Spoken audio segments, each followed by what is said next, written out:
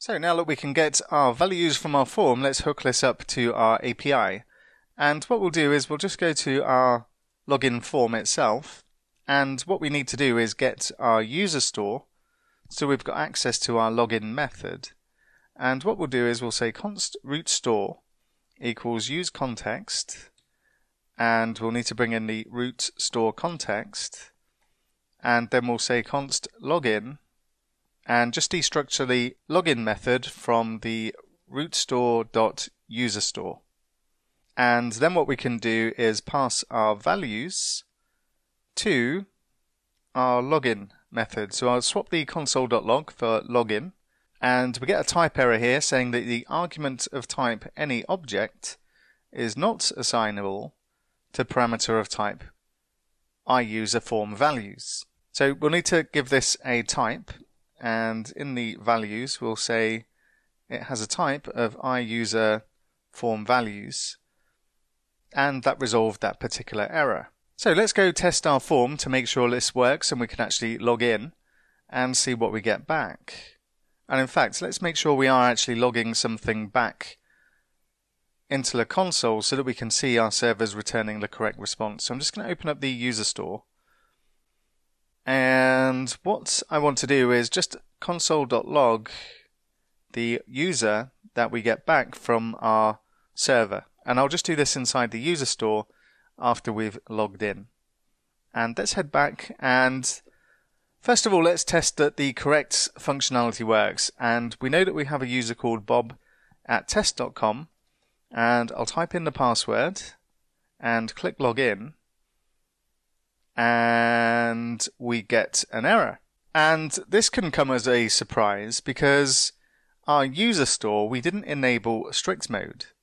We enabled strict mode on our activity store and not on our user store. However, the enforcement of strict mode is kind of a global setting. So if I go to my activity store, where we've got the configure enforce actions always, whilst we set this inside our activity store, this actually applies it to everything that MobX touches.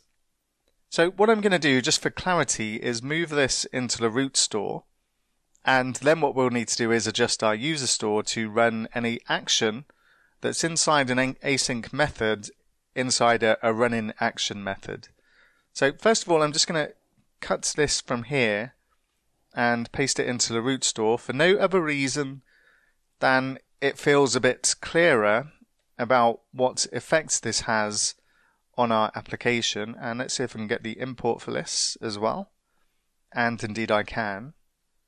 And I'll just go back to the activity store and just clean up a few things from here as well. And we don't need the configure in there either.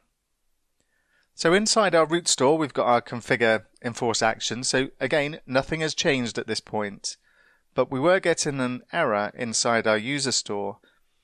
And remember that anything that occurs after an async action is equivalent to running a new expression inside a len statement inside a promise then chain. So what we need to do for our list user equals user, whenever we're setting an observable, this has to be run inside an action, and what we'll use is just the running action, and I'll cut and paste list.user equals user. This does suggest that our method was working though, because it was attempting to do this. But let's just go back and double check, and I'll say bob@test.com and capital PA $$W0RD and click login, and we get our user back from the server, which is good.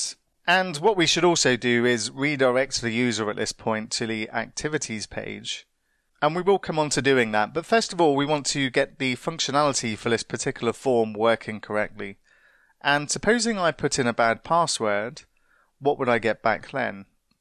Well, I get the request failed with status code 401. And whilst in here we could display a toast and say invalid username or password, what we're going to be doing with this form is sticking it inside a modal. And our toast won't display if we're inside a modal. So what we want to do is figure out how we can pass validation errors back to our form, or any errors from our API and display them in our form, so the user knows that something's gone wrong without having to exit the form, so they can possibly try again. So what we'll take a look at next is how we can send our errors from our API all the way back to our form and display them inside our form as well. And we'll take a look at that next.